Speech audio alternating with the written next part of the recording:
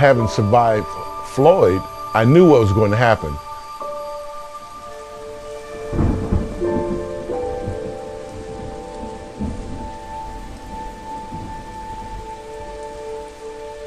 The rain was just, you could see it coming sideways. Once the rain stopped, fair or not, the dams up around Raleigh, you know, they don't want to burst, so they'll start releasing water into the Neuse, and it ends up down this end.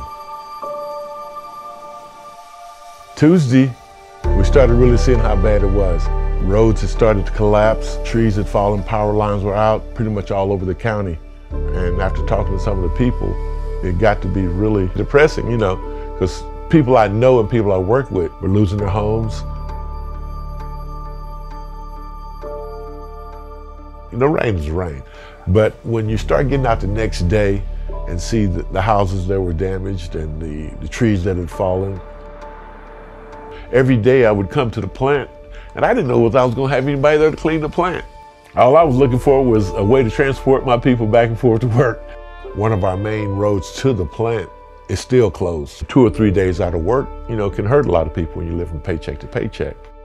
It's strange about acts of nature. They seem to always affect the people that could least afford it.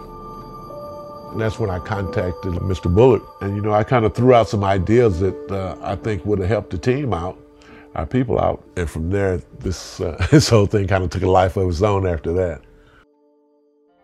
Richard Whitings saw a need for his people and reached out and asked if he could have some assistance in getting people to work, because there were people who weren't able to get to work but wanted to. And I had that aha moment of, oh my gosh, where's my head been? I've been thinking about how do we get manufacturing going back. I've been thinking about all these other things, but never really took a minute to sit back and say, gosh, how can we help the people that help us every day?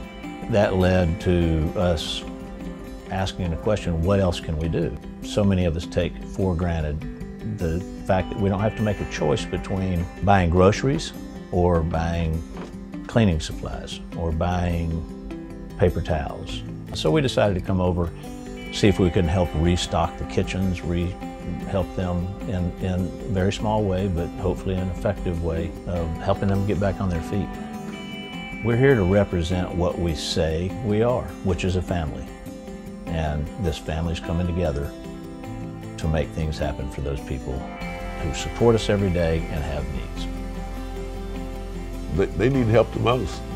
So hopefully we'll be able to provide that help and assistance, and they'll appreciate it. You don't want to cut people short that really need this assistance. Or if nothing else, give them that little confidence that somebody cares. This is a result of so many other people doing the right things. The people who make up this company are the people who make the things happen. They believe in it, and they believe in it because they believe in doing the right things for the right reasons.